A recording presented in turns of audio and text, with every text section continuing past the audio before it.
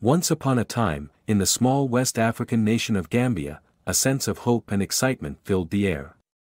The year was 1960, and the country was on the brink of independence from British colonial rule.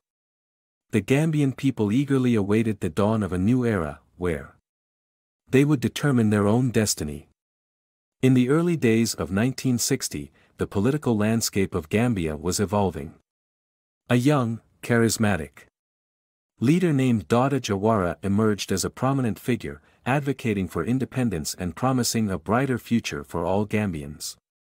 He believed in the power of unity and inclusivity, emphasizing that the strength of the nation lay in its diversity. On February 18, 1965, Gambia finally gained its independence. Dawda Jawara became the nation's first prime minister and later its president.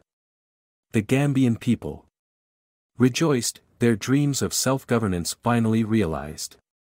With independence came a surge of enthusiasm and determination to build a prosperous and inclusive nation. Gambia faced many challenges in its early years as an independent nation. The economy was underdeveloped, and the country had limited resources. However, the Gambian people were resilient and determined to overcome these obstacles.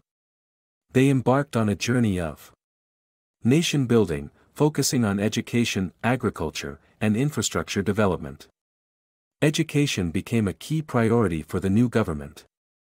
Schools were established across the country, providing access to quality education for all Gambian children. The government also invested in scholarships and grants to support higher education, empowering young Gambians to pursue their dreams and contribute to the nation's progress. Agriculture played a vital role in Gambia's economy. The fertile land and abundant water resources provided opportunities for the cultivation of crops such as rice, peanuts, and vegetables. The government implemented agricultural policies and programs to enhance productivity and ensure food security for the population. Farmers were supported with training, modern farming techniques, and access to credit facilities. Infrastructure development was another crucial aspect of Gambia's growth. Roads, bridges, and ports were constructed, connecting previously isolated regions and facilitating trade and commerce. Investments were made in healthcare facilities, ensuring that the Gambian people had access to quality medical services. The government also focused on expanding access to clean water and electricity, improving the standard of living for its citizens. As the years passed, Gambia made steady progress. The nation became known for its commitment to democracy, human rights, and social development. The Gambian people actively participated in the democratic process, electing their leaders through free and fair elections. However, like any nation, Gambia faced its share of challenges: political tensions, economic fluctuations, and environmental concerns tested the resilience of its people time and again. The spirit of unity prevailed, and the Gambian people rallied together to overcome these challenges.